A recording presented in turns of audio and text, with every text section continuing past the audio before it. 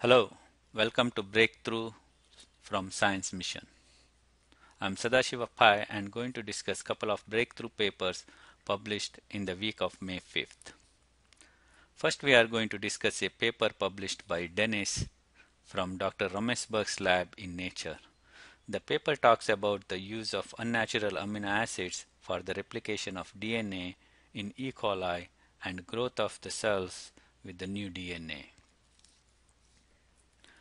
Unnatural base pairs used in the study are structurally compared with the deoxycytosine and deoxyguanine as shown in this figure.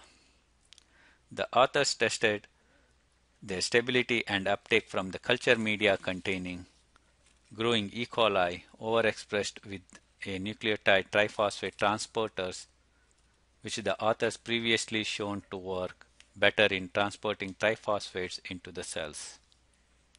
After optimizing assay conditions, authors show that unnatural phosphates, especially triphosphates, are stable in the media and are taken up by the cells. Although authors observed both extra and intracellular dephosphorylation, the ratio of triphosphate to dephosphorylation products inside the cell remained roughly constant, indicating the extracellular concentrations and transporter-mediated influx are sufficient to compensate for intracellular decomposition. Also, the intracellular concentrations of intact triphosphates are significantly above the submicromolar values of the unnatural triphosphates required by polymerases for replication. Next, authors looked at if unnatural base pairs are incorporated during replication to determine whether E. coli can use the imported unnatural triphosphate to stably propagate E. coli cells.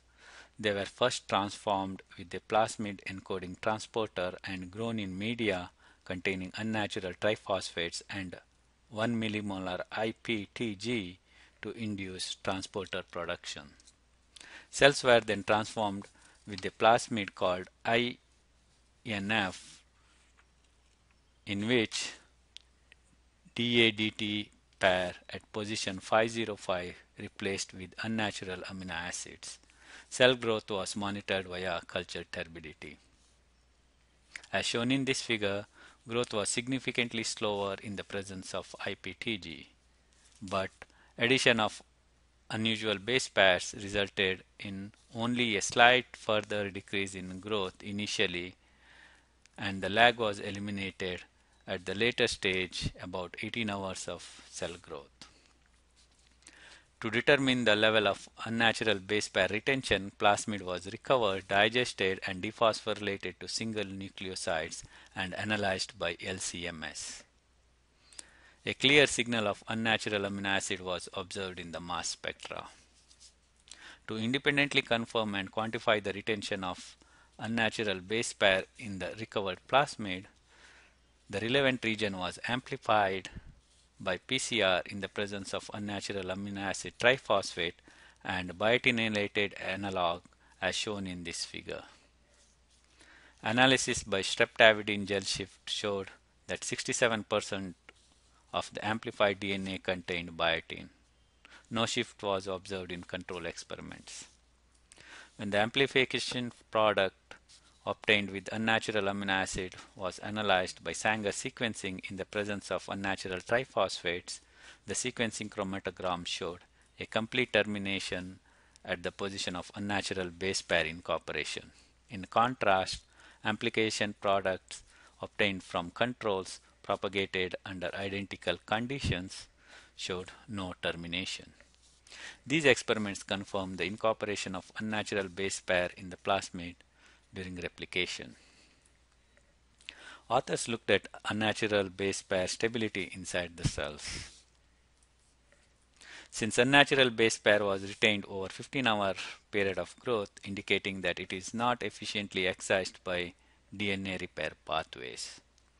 To test further this hypothesis and to examine the retention during prolonged stationary phase growth, authors repeated experiments but monitored unnatural base pair retention, cell growth, and unnatural triphosphate decomposition for up to 6 days without providing any additional unnatural triphosphates as shown in this figure. At 15 and 19 hours of growth, the cultures reached an optical density at 600 nanometer of approximately 0.9 and 1.2 respectively, and both unnatural triphosphates decomposed to 17 to 20% and 10 to 16% of their initial concentration. Retention of unnatural base pair after 15 hours was 97% and 95% as determined by gel shift and sequencing respectively, and after 19 hours it was 91% and 95%. As the culture entered stationary phase and the triphosphate decomposed completely, plasmid loss began to compete with replication, but even then, retention of unnatural base pair remained at approximately 45 and 15% at days 3 and 6 respectively.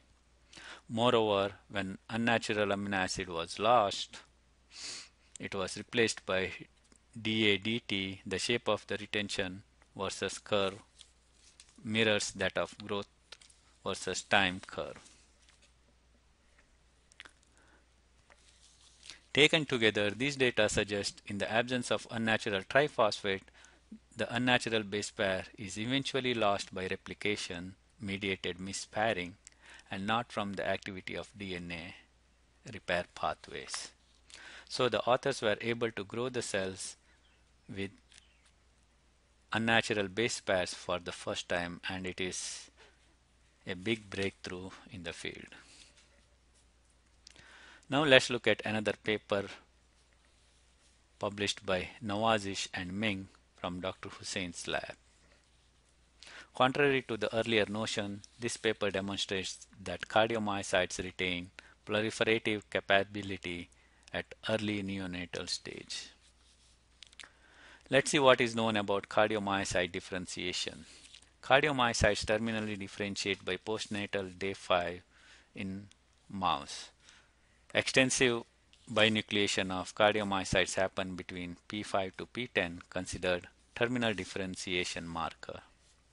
By P7, heart slows regenerative capability. During early preadolescence, that is P5 to P14, the expression of genes responsible for cell cycle entry, mitosis, and cytokinesis falls precipitously. Between P10 and P21, that is the weaning period, estimates of S phase indicate that cardiomyocytes are quiescent. Cardiomyocytes added to postneonatal hearts at a rate of 0.76% per year. Only 0.2% of mononuclear cardiomyocytes retain proliferative capacity. This indicates that there wasn't much growth of cardiomyocytes in the early stages. Authors evaluated total cardiomyocyte number, that is CPN, in ventricular myocardium by enzymatic disaggregation and direct cell counting. Estimates of total cardiomyocyte numbers identify two distinct increases in CPN. A 40% increase between P1 and P4 and a further 40% increase between P14 and P18. A total of 22% of post P14 CPN increase occurred by 4 p.m. on P15, that is P15A, with no further change between P18 and P325. To determine the time of onset of mitosis, authors measured the expression of several mitosis promoting genes in cardiac ventricles daily from P13 to P16. What did they find? They found 5 to 12-fold increases in mRNA levels of all these genes on the morning of P15, with the levels on P15 falling to near P13 levels. Thus, cardiomyocytes are M phase as early as 9 a.m. on P15. Authors found extensive proliferation in pre-adolescent heart. Transverse section of ventricle of mice sacrificed between 8 a.m. and 12 p.m. revealed a 36-fold increase in left ventricle cardiomyocyte mitosis between P14 and P15, followed by an abrupt 5.8-fold decrease between P15 and P16. These changes paralleled changes in expression of mitosis promoting genes as shown previously. Nuclear localization in Aurora B in most of the mitotic cardiomyocytes indicated that these cells were in prophase. Mitotic cardiomyocyte nuclei were not uniformly distributed throughout left ventricular wall, being 2.4-fold more abundant in subendocardial than subepicardial myofibers of the P15 left ventricle. Approximately 10% of the total mitotic P15 cardiomyocytes were mononuclear and 90% were binuclear. Authors calculated the number of mono, bi, and multinuclear cardiomyocytes added to the ventricles between morning of P14 and afternoon of P15 by multiplying average CPN by the percentages of cardiomyocytes that were mononucleate, binucleate, or multinucleate at these times. The most striking change was 1.93-fold increase in mononuclear cardiomyocytes. Binuclear cells went down by 15% and multinuclear cells went up by 1.5-fold. There was decrease in volume size of the mono-binuclear cells by 45% and 60% respectively. Authors determined that this increase in burst of cells is primarily by splitting of mononuclear cells and binuclear cells as demonstrated in this schematic, wherein binuclear cells without undergoing cytokinesis become multinuclear cells and with cytokinesis give rise to mononuclear and binuclear cells, but cell volume goes down.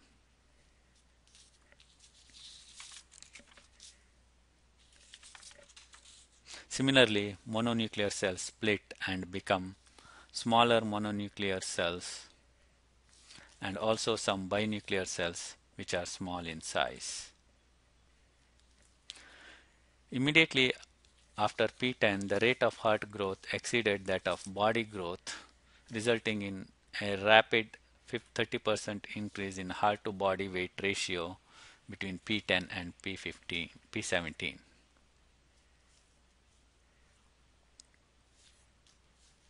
In addition, ventricular alpha beta MHC mRNA ratio also increased 5-fold and alpha MHC levels increased 2.5-fold, while atrial natriuretic factor mRNA levels, a marker for pathological hypertrophy, was not significantly increased.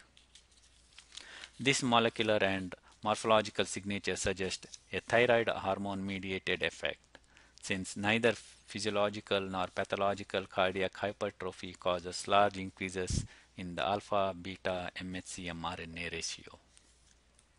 Consistent with this hypothesis, serum T3 levels increased 5.6-fold between P10 and P12. To determine if T3 is necessary for the post P10 cardiac growth, authors inhibited T3 biosynthesis by propylthiouracil, that is PTU. PTU administration from P7 decreased serum T3 levels at P14 by 43%, prevented the increase in alpha beta MHC mRNA ratio, and reduced heart weight more than body weight, so that P14 to P18, the heart to body weight ratio of PTU treated mice were not significantly different from P10 mice. This is consistent with the high levels of circulating T3 regulating cardiac growth during the early preadolescence. The subsequent decrease in heart to body ratio between P16 and P21 was due to reduced rate of heart growth, during which body weight continued to rise, but not due to reduction in serum T3, which remained high between P12 and puberty. These findings suggest between P10 and P14, T3 is critically modulates the mode by which body weight to circulatory volume drives heart growth, allowing a more rapid increase in heart size during early pre-adolescence.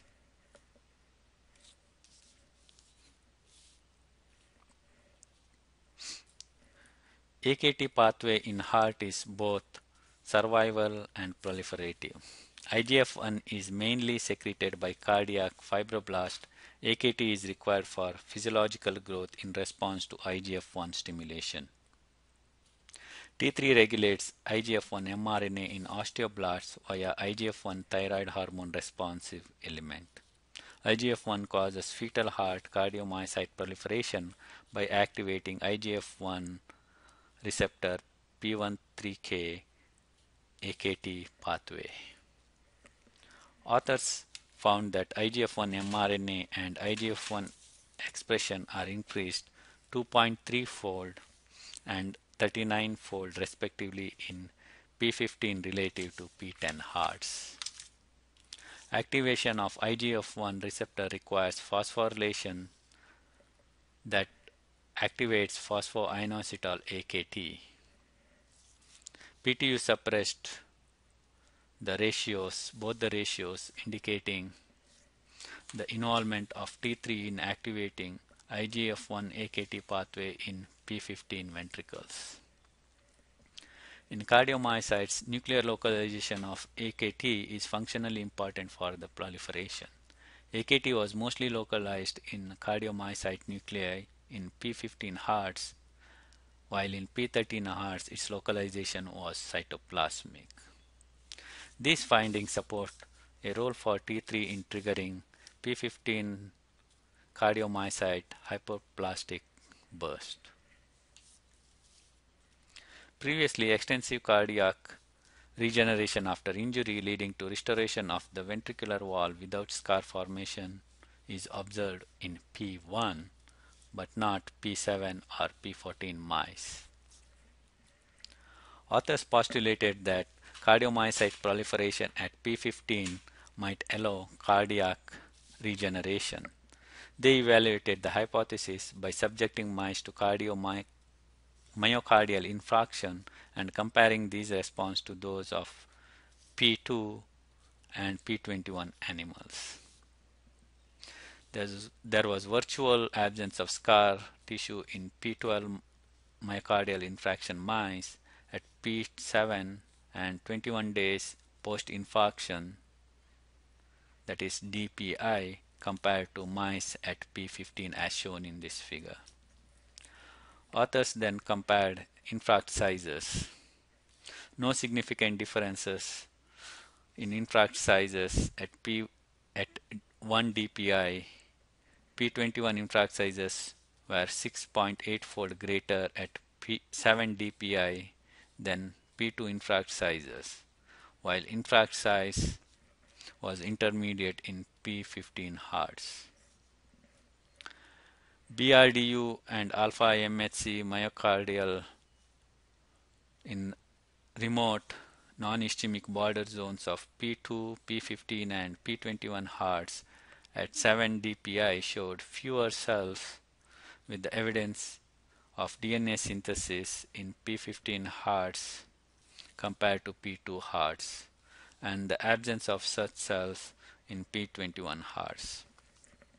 Thus, in murine hearts, the capacity of cardiac regeneration after P15 is intermediate between that at P12 and at P21.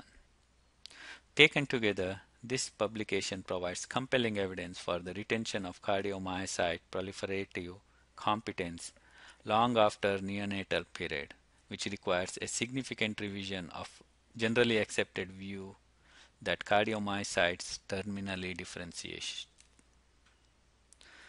Thank you for watching Breakthroughs from Science Mission.